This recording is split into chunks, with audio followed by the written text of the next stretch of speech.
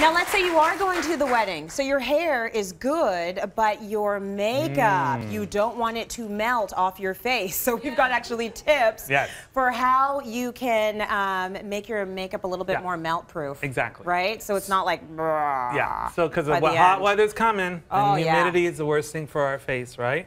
So I went to Shoppers Drug Mart and got a few great things that always work year after year.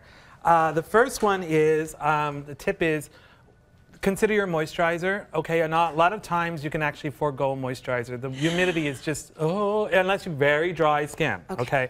If you have very dry skin, then you want that moisturizer to totally absorb into your face before you get into a mineral powder. Right. Mineral powders are really great because you can build them up and get the coverage that you want. But the tip is they're also really great at lasting long on your skin and virtually being waterproof. The trick is, so I'm using Smashbox Halo Powder with a big kabuki brush like this. This gets the job done really well. Oh, those are awesome. So you just turn the little thing, it dispenses the product, and then you put your brush inside and really load it up. Don't be afraid to really load up your brush, because mineral powders are super forgiving. They can be buffed off if you put too much on. So I'm gonna have you close your eyes. And so the trick is you want to buff it and grind it, okay? Buff and grind, people. A lot of women, they just do this and they go, oh, my makeup's done. That's not true, okay? You want to grind it into the skin so you literally are making it become a part of the skin. And you can see how it builds up beautifully. I had a light layer on her first, and you can see how I've really increased the coverage on her cheek. If you want more coverage, go back and just add by patting it on. Look at how all that redness goes away, and then just finish with your buffing. And now, you're not doing this after you started sweating. You're doing this at the very beginning. An air conditioning bathroom. I say it and you laugh, but you know how many of you are in the washroom, in the club, trying to put that on over the sweat.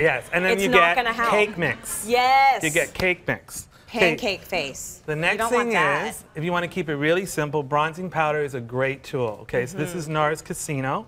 And what I'm going to do is, I use it in the mirror to load up my brush. So I pick up the color there, so it helps to dispense it into the brush. And same thing, you're going to use a little bit more pressure. You're going to stain the skin, and you're going to actually put on more than you expect to. And then I'm going to show you a great little trick. So I'm going to put on a lot. You want more rather than less, because if you've got more, you know how to sort of because then you come back to your mineral powder, and then you're going to buff that away so it softens it down. And then that color, you're going to add a little bit more.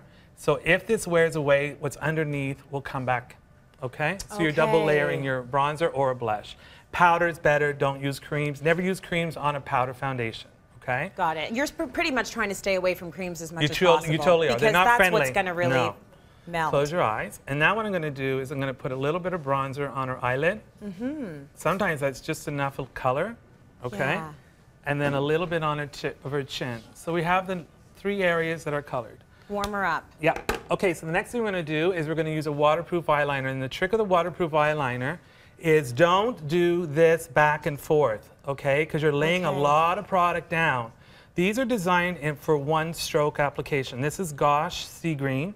Okay, so what you want to do is close your eyes, draw it on in one swoosh, and then you want to let it set for a good minute, and then that is virtually waterproof, okay? You can't even rub it off. So if you want to get that off, you've got to use yes, that comes to the point of waterproof mascara. This is the time to use it, but we always stress you have to have an eye makeup remover to remove it at the end of the day. Your wipes, your traditional cleansers will not do it. You need something oily or a dual phase mascara. And which makes sense, because that's the whole point. You don't want water to be able to take it off. So a nice little coat on the top. A little tip is don't do the bottoms, especially if you're a big sweater, okay? Because it'll just keep the eye nice and fresh and clean. And then now we're going to finish off with Stila All Day Lip Gloss. This lasts anywhere between 6 and 8 hours. The trick with this, again, it's quite thick and concentrated. So you need to work it into the lip. And you want to be aware of your perimeter. Try and have all your drinks with a straw. Yes. It looks really classy when you're drinking wine with a straw. But it'll preserve your lipstick. Do that one more time. So I put it on the bottom lip and I have her and then I'm just going to fix the Cupid's bow on her lip here.